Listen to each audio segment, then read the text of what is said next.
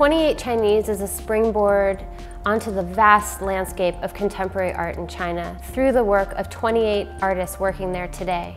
This exhibition touches on many themes in Chinese contemporary art, including abstraction, new media, understanding history, and how history is still relevant and present.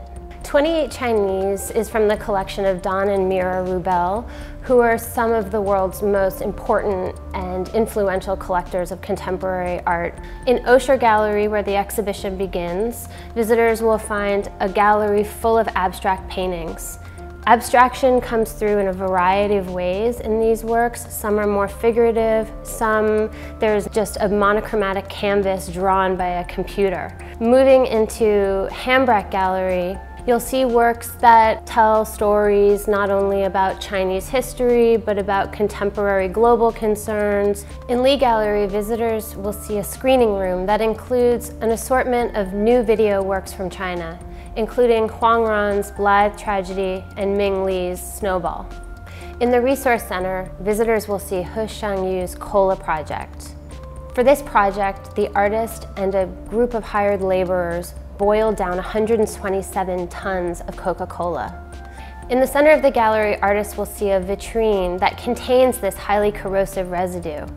In South Court, visitors can sit in a grove of 11 wooden chairs by the artist He Xiangyu.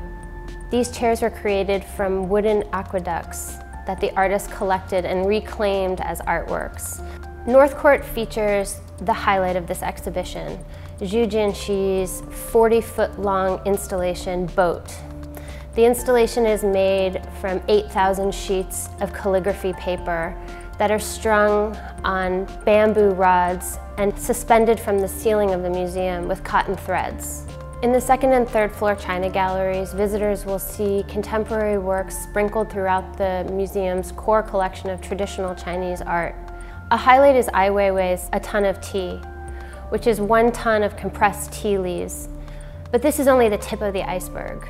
I hope visitors leave with an expanded notion of what Chinese contemporary art is today. Following 28 Chinese in September is First Look, Collecting Contemporary at the Asian. This exhibition features more than 40 works of contemporary art from the Asian Art Museum's collection. Paintings, sculptures, new media works, and many of them are on view for the first time.